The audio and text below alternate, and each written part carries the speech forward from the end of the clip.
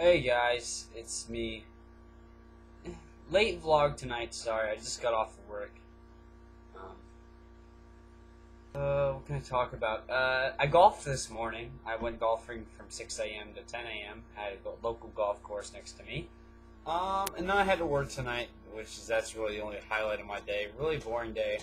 Um, but the golf course was interesting because I was golfing from 6 to 10, like, I guess you'd say illegally, because I didn't actually pay to golf there, but I was golfing anyway.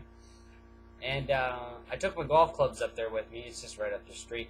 And then I was golfing, and then this, like, the club cart, like the worker cart, like people who work, like, were roaming, and then they saw me.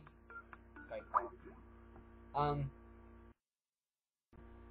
they told me to leave, and I said okay, but then they told me to stop and come here, and then they were like, if you come back, we're gonna have to call the cops. And I just kind of laughed and ran with my big club of golf clubs and stuff.